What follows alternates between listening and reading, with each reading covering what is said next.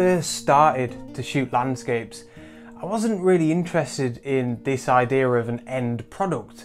I was very much in love with the act of photography, and trying to understand the how, whether that was trying to learn how to use my camera in manual mode, or trying to understand composition a little bit more, or just trying to figure out what subjects or scenes I enjoyed shooting as a landscape photographer.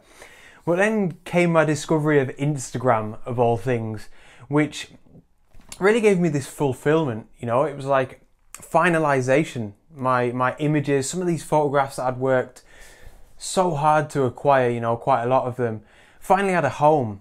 And as lame as it might sound, because we're talking about Instagram here, it gave me an incentive, or an extra incentive, to go out and take photographs. Fast forward just a couple of years later, and that Instagram fulfillment ended up becoming quite the opposite, to be honest. I really didn't feel like it was a worthy finalization of my photographs, a worthy conclusion. And so that's when I started looking into printing. Now, most photographers out there, a lot of photographers will always encourage you to print your images, and that's something that I wholeheartedly agree with. You've heard me talk about on this channel tons of times in the past. There's nothing quite like holding your own image up against the light and really appreciating the ink and the subtle textures of the photograph itself, or even the paper that you've printed it on. But I suppose I'm here today in this video to say that for myself at least, I've discovered another tier to printing, even another stage of finalization, and that's getting those prints framed. This idea of finalization is something that's actually become really important to me as a photographer. I think it's natural for us anyway as human beings to want to have a start point and an end point. It's very normal, and my start point is usually here in my flat, whether it's browsing the internet for location, inspiration, or looking through photography books, or just scouring through Ordnance Survey maps. This is my start point. This is where it all begins.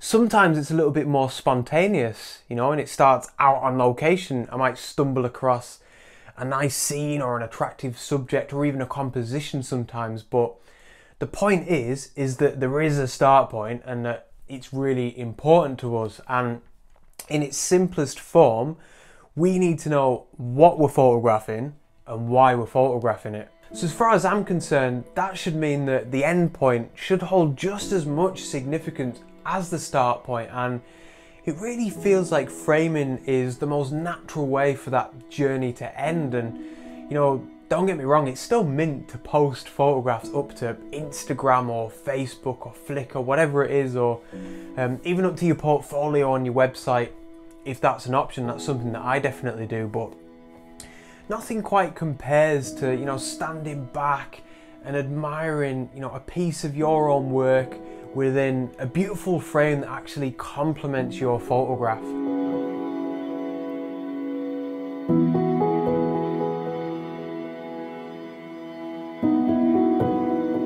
One of the biggest advantages of framing in a presentation sense is actually the prominence and the weight that it can add to your image. And when I first went to a framing shop by myself, I didn't have a clue, but obviously there's tons of different options for glazing or mounts, or of course the frames themselves. And I just really feel like all those things grouped together, can really help to actually accentuate the visual expression that your photograph has probably already got.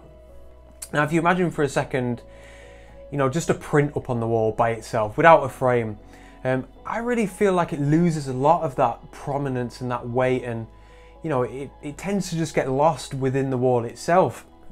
And I think it's really important for me to say at this stage, there's nothing wrong with just having a print up on the wall. I also think that's fantastic, and I feel like that actually holds many of the same values and concepts about what I'm actually talking about in this video. I'm not trying to convince you to just go out and spend a ton of money on bespoke framing.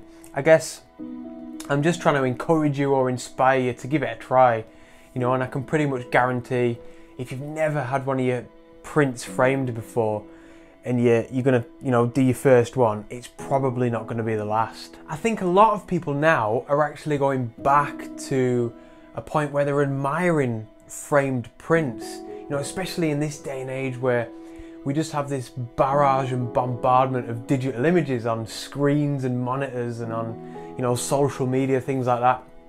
Quite in the same way that you've got a lot of music fans reverting back to purchasing vinyl records rather than using streaming services like Spotify or Apple Music. It becomes something a lot more tangible and real, you can actually hold it. And I think for myself, I wouldn't have got into framing as much if it wasn't for my exhibition that I've got planned for this summer.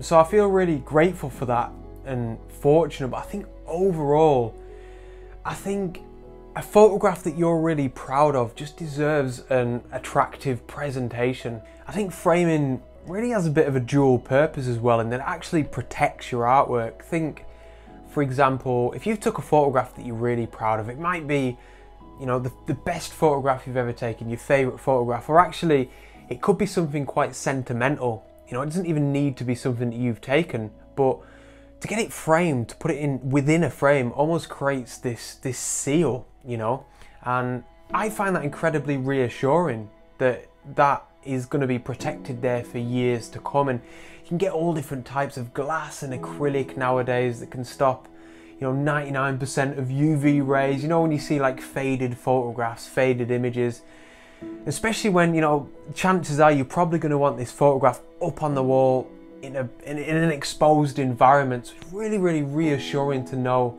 that it's protected. I think the overwhelming positive factor, however, from getting your own prints framed at least, is I suppose the pride aspect or the inspiration aspect that it gives to you personally. When you've got your own framed print up on the wall in your own home, it's mint. It's wonderful when people come around and they might compliment it, whether it's friends or family or whoever really. It feels nice. It's like a real life Instagram like, but I suppose, we're taking photographs for ourselves at the end of the day, or if we're not, we probably should be. And it's just incredibly rewarding to sort of stand back and just really admire a piece of your own work up on the wall in your own home in its completed state. It's absolutely wonderful. And, for me, it reminds me of that beautiful sunrise hike up Helm Crag, or that time I slept in my car in Glencoe, or the time I got caught in a snowstorm or blizzard next to Ullswater. And it's just incredibly inspiring, and every time I look at it, it fills me with pride, and it makes me want to go out again and take more photographs that, in turn then I'll probably end up getting frames. It's like this beautiful cycle that goes on, and I suppose I'm appreciating them even more at the minute, with this coronavirus pandemic that we've got going on, being sort of locked indoors, shut indoors. And just a quick glance at one of my framed prints really reminds me of where I'd rather be at the minute, and I don't know, I suppose reassures me that it's not going to be long before I'm out there again. Earlier on I mentioned my exhibition and how it was that really that's given me this passion that I've got for framing and appreciation for it. And that's great, that's been part of the journey. I wouldn't have that appreciation if it wasn't for my exhibition, but I think the biggest takeaway that I've got from it all is definitely the sort of personal satisfaction that it gives to you. And I really think going forward, I'll probably strive, to frame any photographs that I'm particularly proud of.